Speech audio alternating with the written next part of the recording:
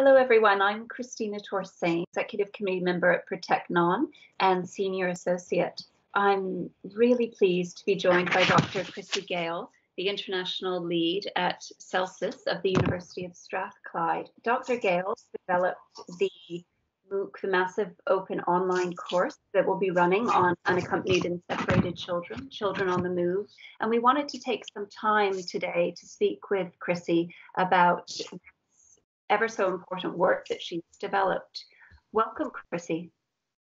Hello, nice to be with you today.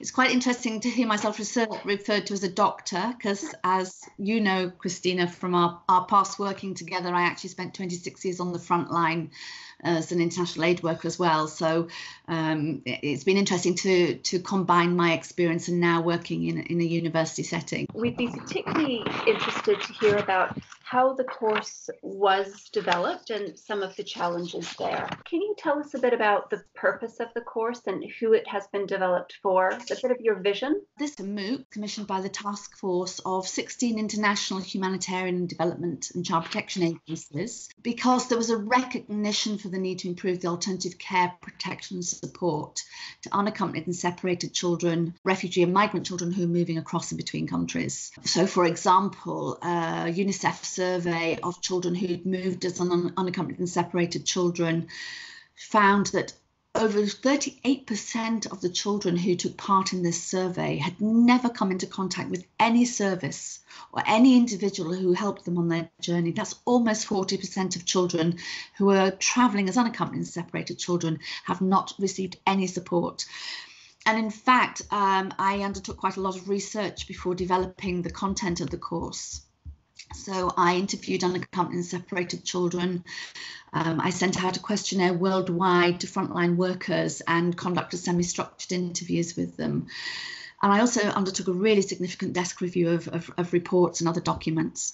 And that provided a real confirmation that very often the only person children come into contact with are smugglers. And that actually these are the only people who give them information, and children say, we didn't know where we were, we didn't know which country we were in, we didn't know where to go to. So in recognition of this lack of access to suitable care and other services, this MOOC was really proposed. And a real also need to prevent unnecessary separation of children who are actually moving with parents or legal and customary guardians, but also that frontline workers need to see and recognise risks that children might be facing even when they are in the care of caregivers, and they may require intervention and protection measures. So the purpose of the course really is to reach out across the world to try and improve our response to unaccompanied and separated children on the move. And in particular, the topics that are covered by this MOOC are that of suitable alternative care and how we can make sure children have access to that. And also how, once in alternative care, this can also provide access to protection and other support services they need, including education, health, psychosocial, etc. So the course really is targeted at anyone who comes into contact with or has any sort of responsibility for unaccompanied and separated children on the move, whether before they leave their hometown or home country, whilst in transit, and also a country of final destination. So this could be social workers, care providers, teachers, doctors, border officials who play a very important role in children's lives, lawyers, judges making legal decisions, interpreters, translators, anyone who might be a policymaker, a legislator, who hold a responsibility for ensuring these children have the care, support and protection they need.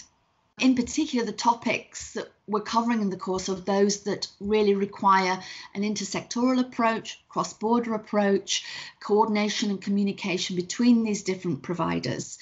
And helping them understand why children are on the move, because there's a lot of stigma and discrimination even amongst, workers. Yes. Who don't really appreciate the reasons why children are fleeing. It's not necessarily just war. It could be all sorts of persecution and abuse within their own local society, such as young girls are leaving Nigeria because of fear of rape, early marriage, etc. And how we can use international treaties and standards to inform our everyday work and our response jointly in a child-friendly and holistic manner. And then what is sort of suitable care? How do we develop that, and how do we make sure we jointly assess the needs and circumstances of children so they do receive all the best services and alternative care and protection they require? In so many places around the world, this is just one of the top social service issues and public policy issues, isn't it? And I think one of the difficulties we're finding, and certainly I did a lot of research. I did at least 6 to 8 months research before developing the course modules, because I think it's really essential that, we provide what is really needed based on real life experience of children. And there is most definitely this issue that rights are not crossing borders with children. The response, so not just that we have a rising number of children on the move, but there are children who've been, there are many places where south to south migration that's just not being recognised and identified, but has been going on for many, many years. But also the fact, as I said, that rights are not crossing borders with children.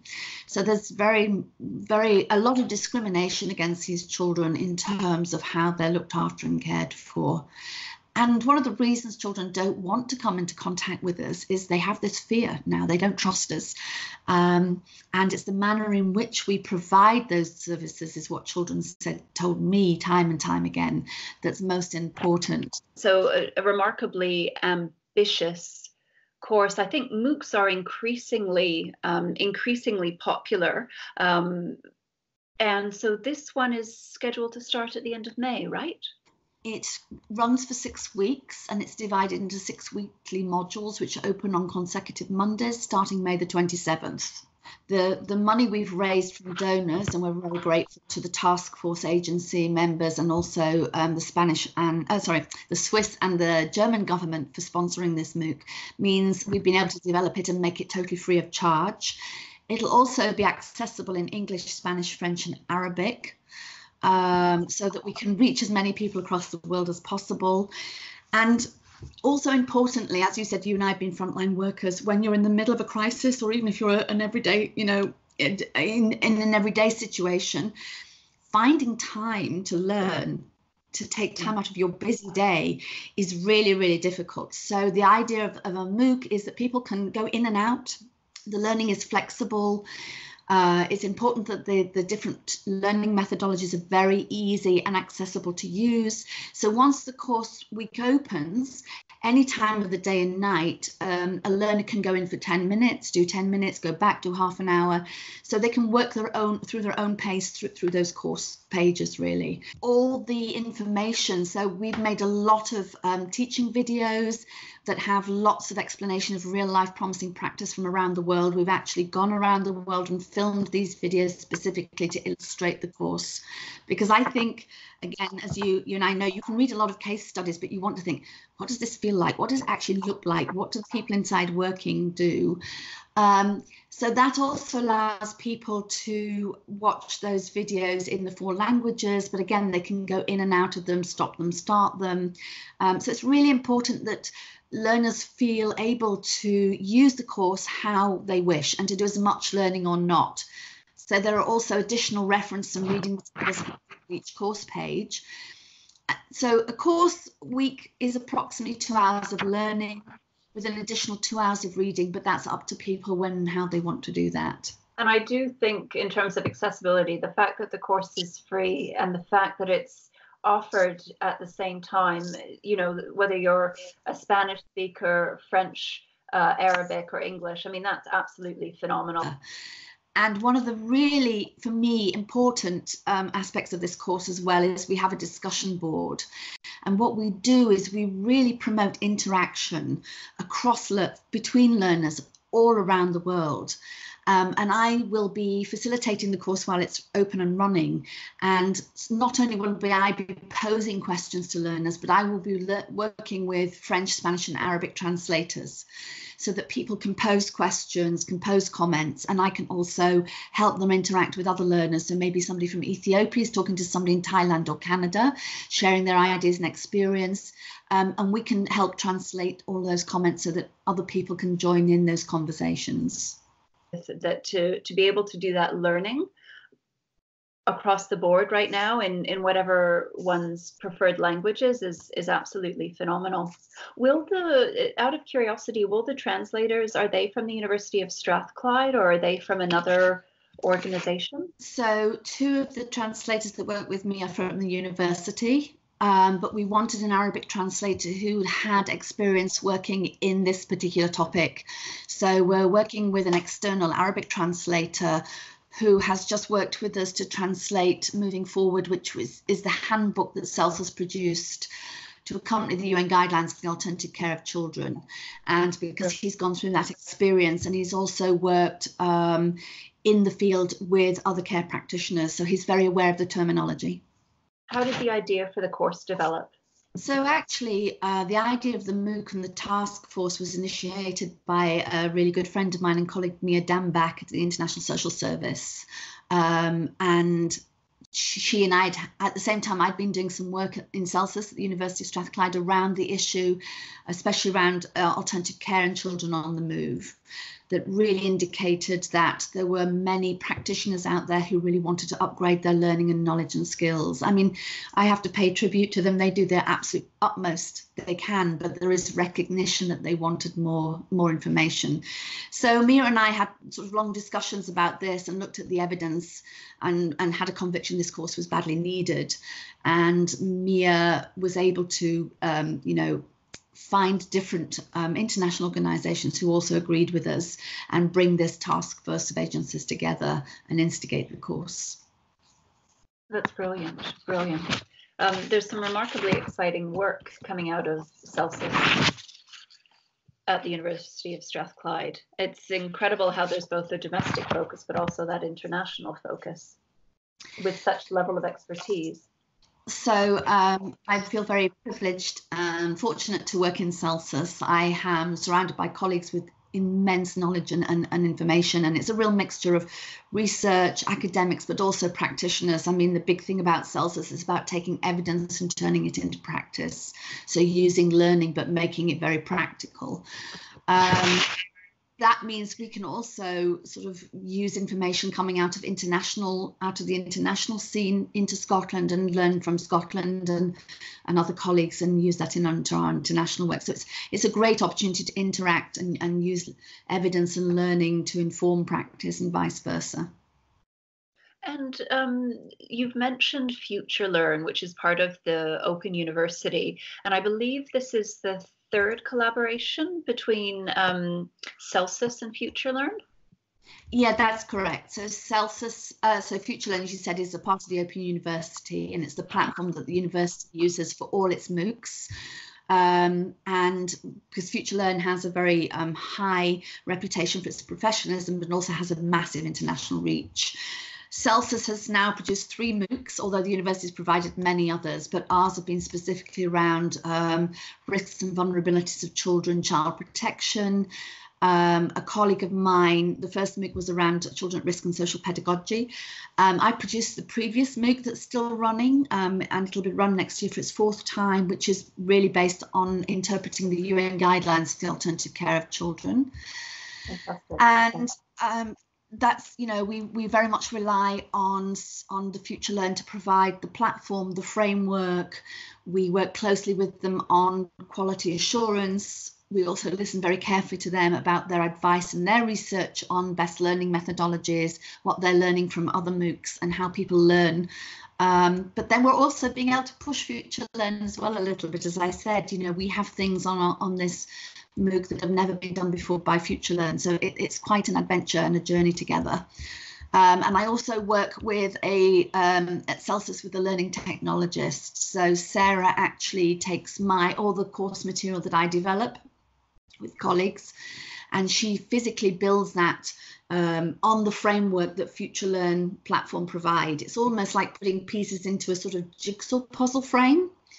Okay. So there's a set way of building a MOOC, if you like. So she works with me on that, and then, as I say, Future Learn do quality assessments. They're also helping us with all the translation, the subtitling. Running for such a period, with a 6-week run, you can step back, you can throw yourself into it. the ideas can percolate, right? And you can have that time to have that rapport, as you say, discuss with someone in another country, ask a question of policymakers who are taking a course, you know? So I think as well, yeah, and just to say as well, there will be 5 runs of this course over the next 2.5 years. Wow. So if people get this run or they don't complete it, they can sign in again. The other great piece of news is Future Learn have just opened a new what's called a sponsorship package. So we were able to raise the money to sponsor the course for learners. So if they complete the course, the certification for this time will be actually free for them, whereas normally they'd have to pay for the certificates. And yeah, they can open it up on a tablet, on a computer. In one of our previous MOOCs, we had 6 learners during the Ebola crisis in Sierra Leone doing it together on somebody's mobile phone. So it really is, you know, important that we make it that accessible. It's incredible, though, how there's such a focus on accessibility, which is really thought-provoking on so many different levels. I wanted to ask you a little bit about, you mentioned the research, the research that you did for 6 to 8 months. And obviously you have tremendous experience all around the world, and you have an academic background too. But I'm wondering, you mentioned you did some key informant interviews, literature review. Mm-hmm. What was the aim? The aim was to assess the state of play in terms of where the discussion was at, what the needs were, what the gaps were. Just if you can mention a little bit about your research vision, what you were trying to look at there. Well, 6 weeks seems a long time, but in fact it's not, particularly when it's only a couple of hours learning a week. So it was really important for me to make sure that the course content was informed by actual need. So I sent a questionnaire out across the world through the task force agencies to frontline practitioners saying, what are your needs? What are your learning needs? What are the challenges? So that we could find out what were the most pressing and urgent needs there. And I also wanted to hear from children themselves, specifically not about their own personal experience, because I wanted to be very ethical and careful about the research with them, but I wanted to hear what they thought should be improved. Why had they not used services? Or if they'd used services, how could they be improved? Because it's, you know, they're the final service user. And I also wanted to understand exactly what was happening, understand the terminology, how things were being used, what the handbooks were. So I did a massive desk review to see what agencies were already publishing, what was the agreed processes, and where was the discord, where were the issues, so that when we wrote the course, we absolutely could highlight those specific topics that were either challenging or people said this is something we really, really needed more information on. On the other hand, there's one topic, for instance, that came up time and time again, which was psychosocial support. Right. And I made a very conscious decision that you cannot teach people how to work on psychosocial issues to a greater depth on on-course line learning. So that's something research I took back to all the agencies and said to the agencies, I think this is something you need to incorporate in the professional support you give to frontline workers. So it informed what we could and couldn't include in the content. Maybe you could speak a little bit more about some of the colleagues and partners and other stakeholders who were involved in the development of MOOC. Yeah. So again, it was very important we had international collaboration and agreement around the issues and about the technical information we were giving. So we were very fortunate. I was fortunate to collaborate with colleagues from Harvard University in the XB Centre, who've done a lot of work around children and migration. So they helped review the course content and the modules and what should go in. We also worked with 2 international consultants, Dr. Nigel Cantwell, who is well known in the alternative care world, and also Mike Dottridge, who has worked on the Global Compact for Migration and other major pieces of work. So together with also the different representatives of the task force agencies, which were UNHCR, UNICEF, Teddy's Arms, Save the Children, IOM, I mean, that's just to name a few, the International Federation Red Cross and Red Crescent. All that expertise is expertise we built on and got to also them to inform us what they felt should or should not be included. And then we put down a module outline of the key issues, and that again was agreed on by all the international colleagues and the task force agencies. And then after that, I put some meat to the bones, if you like, saying page by page, this is what the course would look like. And at that point, we got general agreement. And then I went ahead and sort of wrote the course and the course pages. I was also lucky to be able to raise the money. So we actually asked the task force to provide us evidence of promising practice. And in the end, UNICEF helped us facilitate filming of examples in Mexico. UNHCR helped us access refugee camps in Ethiopia, and the International Red Cross helped us in Sicily. So, we really built on what people already knew, what was happening and what needed to happen from around the world. What were some of the biggest challenges in developing the course? As we all know, one of the challenges is always raising enough funds, and this has been a particularly ambitious MOOC for two reasons in particular. One is making sure that, as I said, the case studies were really came alive. So I needed quite a lot of money to go off and do the filming so that the course content was specifically identified and the films identified so they match the course content.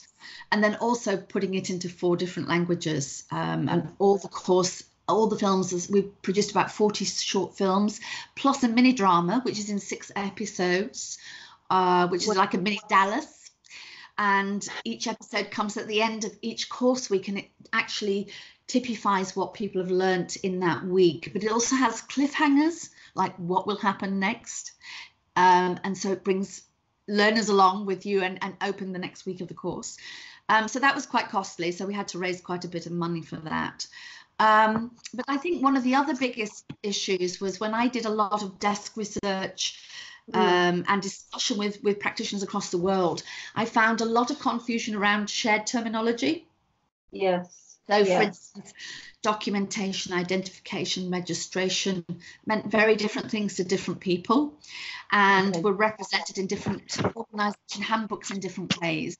So I had to find a way to bring all that together to get general agreement across the agencies on what this terminology meant. And then also, for instance, how we do proper child protection and care assessments. And again, that comes in different ways. So HCR has the bid process, as I'm sure lots of people will be aware of, but other agencies had other methods too.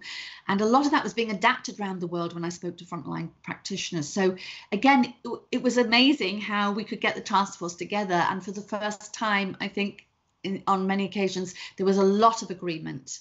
And the task force were great in coming around the table and saying, yes, okay, this may be ours, this may be yours, but actually we agree we have to have some common definitions, some common understandings in something like this course. And did the task force meet? How often did they meet? Every couple of months, or? So they met every couple of months. So the task force was actually situated in Geneva. So we had meetings in person, and then we had quite a lot of Skype meetings, right. Because some people were obviously in other countries, in New York, Washington, etc. And also we are now doing a lot of we have a whole communications and publicity kit. So we've also had meetings in Geneva around that. So yeah, probably once every couple of months, but also regular communication through emails and other things like that.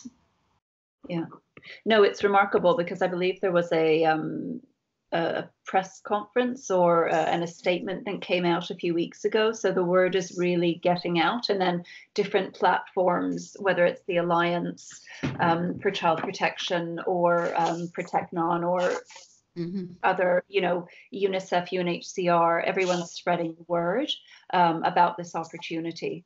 I think it'll be really interesting to see. As you say, it's fantastic that this MOOC will be run a number of times over the course of the next few years. It'll be really interesting to see who signs up to take it for this first batch. In our previous MOOCs, we've had a real mix, and we hope we get the same again from international organisations, national NGOs, and governments, government departments, and we really feel that that's also important because it brings those people together to appreciate each other's challenges, to be able to talk to each other, which sometimes doesn't even happen within a country. And one of the messages we have in the MOOC is that we should all be working within national child protection systems and laws and treaties, etc. So I think it's important we all have a shared understanding, and we can do courses like this together, so that when we go out and work together, we've got a much better understanding of each other's roles and responsibilities. And I think there's a number of us who recognise the role of the national child protection system, but clearly there are gaps, and so to reiterate that, discuss that, learn best practice, and also learn about challenges, right? If another country, if colleagues have gone through this or are going through it, what are immediate takeaways, or what can we learn so that in one's own situation that you can try and mitigate that? I mean, in the last MOOC that I ran, which was one on the UN guidelines for alternative care, we had over 30,600 comments on the discussion board from 147 countries. So it was really people interacting, which was exceptionally good. Brilliant. And it will be fascinating to see who takes the course, and also what languages they're interested in accessing, because I think there hasn't been this opportunity to do a course in Arabic at the same time, or French. Any particular main lessons you wanted to share about the development of the MOOC? I'm sure there's a lot. Yeah. I mean, this has been over a year in the making. So, and I think that's important. I think give yourself time to accurately research the learning needs, the challenges, who your target audience is, and exactly what they want from you, and the ways that they feel most comfortable with learning. I think thinking very carefully about the tone of the course. So, for example, I hope I've written this course at a level that will appeal to all range of different types of workers, but also, some may have like paraprofessionals, or some will have different educational attainment already, but we want to open it up to everybody. So it's about thinking about that very carefully. And I think the interaction during the course, very often people can take online courses, but maybe you're just feeling as though you're walking to an empty void. So as the course tutor, I engage every single day while the course is running with learners. I read all the comments. I make sure the learners know I've read their comments, because there's a button you can press that says a like comment, or I respond back, or I ask questions. So what we've heard is in our previous MOOCs, we have a very, very high percentage of social learning interaction in comparison to other MOOCs. And so I think that's very important for people to think about how they can actually make this a real live interaction for people. And I'd say be ambitious. I mean, children deserve the best we can provide. And if this course is the only opportunity someone working as a border guard, on the Eritrean-Ethiopian border has the opportunity to learn, then, make it exciting, make it interesting, and make it accessible. I had one final question, and then I also wanted to allow you to share any other bits that you wanted to before we sign off. But I very much appreciate the comprehensive approach and the focus on accessibility, and also there's clearly been support and technical contribution from the task force, and you've done this extensive research as part of the preparatory phase. How did it work in terms of the ethical guidelines, and also the discussions with children, or the interviews with children, in terms of how did you factor that into the planning? So I was very conscious of making sure that there was informed consent, of course, and that children and young people volunteered to take part in the research.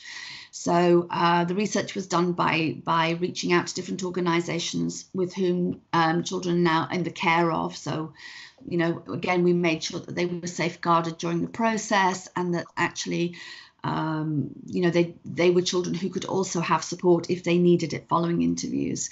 But the interviews were very much, as I said, not around their personal experience. I was very careful that that wasn't what we were asking, but really we were asking how can things be improved for children coming behind them, if you like, and making sure that the questions were very much about how we valued their personal opinion and what they thought we should be doing to improve the services and the access, and what they thought some of the barriers were. So it was a careful process. It took quite a long time. Sometimes we had to do it through translators, but again, always making sure it was in a very secure environment. It had been well prepared.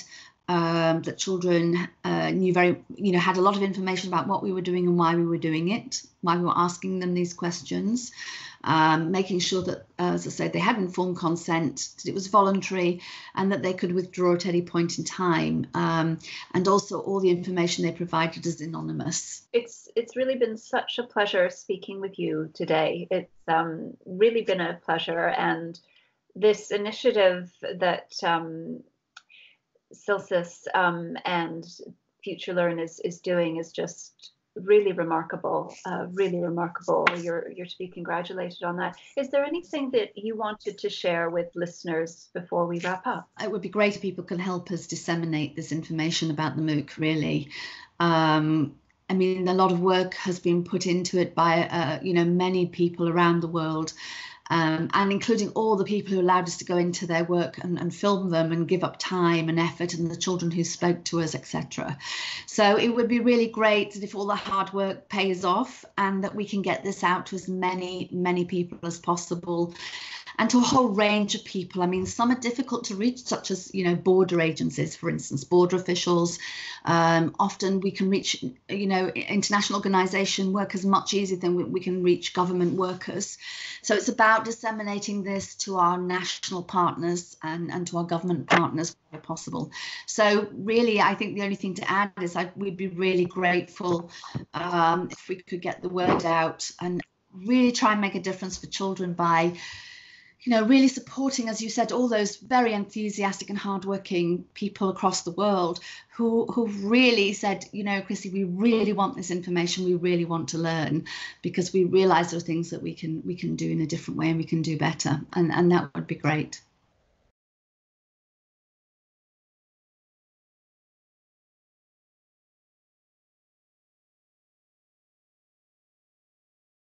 All around the world, unaccompanied and separated refugee and migrant children are making hazardous journeys and taking risks.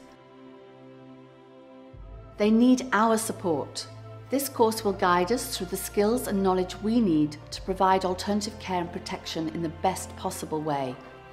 During the course, you'll have the opportunity to learn from examples of promising practice. Listen to children themselves telling us what they need, and hear about the experiences of people working with unaccompanied and separated children in many different situations. Through our discussion board, you'll also have the opportunity to share your own ideas, questions and comments with people all around the world. So please join me on this course, so together we can improve the care and protection these children really need.